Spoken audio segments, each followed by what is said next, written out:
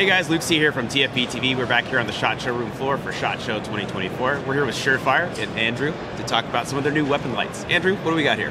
Yeah, man. So XR1. We've also got an XR2. We have shown this at a SHOT Show or two. Yeah, this is like our third or fourth year in a row. You know, who's counting? We're actually going to be shipping this soon. This will be dropping very, very soon. Excited about it. There's been several changes over the years that just made it better. Overall, basically, it's a mid-size compact weapon light, meaning that it's really at home on a Glock 19 and pistols of that size range.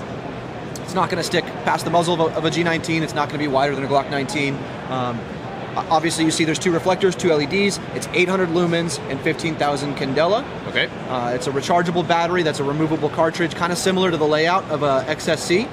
So you can pull the battery out, pop a new one in if you're training. Ambidextrous controls, momentary, or you give it a quick tap for constant on. Okay. XR2 is the light laser version. It's a top-mounted laser. Comes in both a red and a green laser. Still with the two reflectors though, right? Exactly. Yeah, and the footprint of the XR1 and the XR2 are exactly the same. So holster compatibility. If you have a holster made for an XR2, an XR1 will fit it, and vice versa. Got it. Can you swap the batteries between the two? Or does it take the same batteries? Same batteries. Okay. Yep. And I noticed the battery has a neat little feature on it. You charge the battery and it has a little indicator on the inside that tells you how much life you've got left in it. Correct. Yeah, cool. You see two lights out of here. Just a quick fuel gauge so that you can check on the life of the battery. And are you expecting the XR1 and the XR2 to come out roughly at the same time, or is maybe the XR2 a little bit further down the road? Correct. So XR1's shipping first, XR2 red will come next, and then the green. Okay. Cool. Yeah, and so the ones are about to start shipping. All right, so they're about to start shipping, so they're right around the corner, and if it doesn't happen, you know who to blame again. These comments are going to be glorious. How much are they going to cost?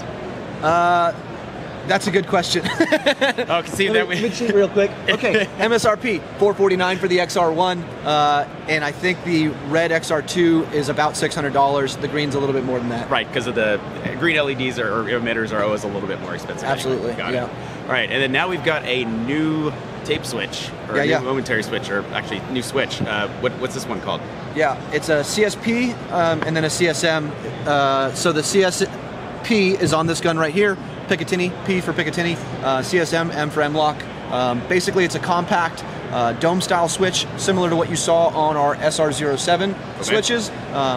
It is intentionally a longer throw so that you can pretty consistently momentarily use it or momentarily activate it, and then you can also push all the way to click it for constant on. Just takes up a lot less rail space, very ergonomic. Like I said, it's easy to use both in momentary, and you can still click it for constant on. Yeah, I really like the design of the wings here that protect it when you're going for activation.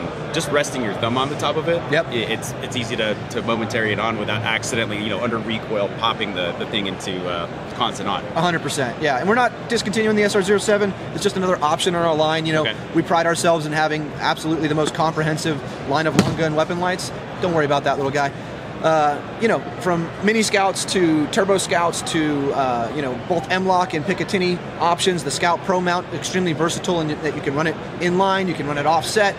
We have multiple pressure switch options. We have multiple tail caps that take pressure switches. So we also have our Vampire White and IR line of lights. So this is just another component to that, and having options for our customers to be flexible and accommodate their needs.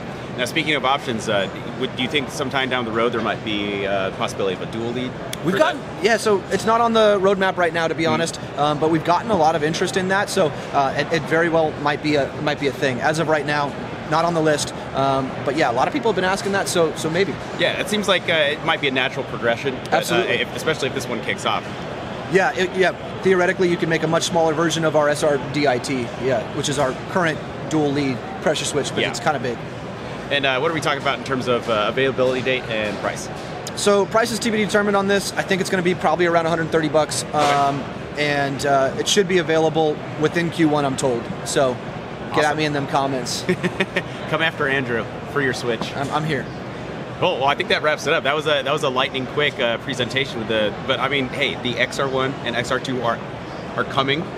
This time, and we've got a brand new switch. Yeah. So, we're trying to do a better job of not what we did with the XR1 and XR2 by not showing stuff that is not ready to ship soon. Right. And so we're trying to reduce the amount of products. RC3 launch is still fresh for us. Obviously, we're still pushing the RC3 really hard and super proud of the performance of that suppressor. But like I said, we're trying to not show things that are not going to be shipping soon. So that's the deal. The SureFire edging is coming to an end, I believe. Well, thanks, Andrew, for showing us the XR1, XR2, and the new Switch. And guys, thank you for tuning in to TFB and TFBTV Showtime. Stay tuned for more from SHOT Show 2024.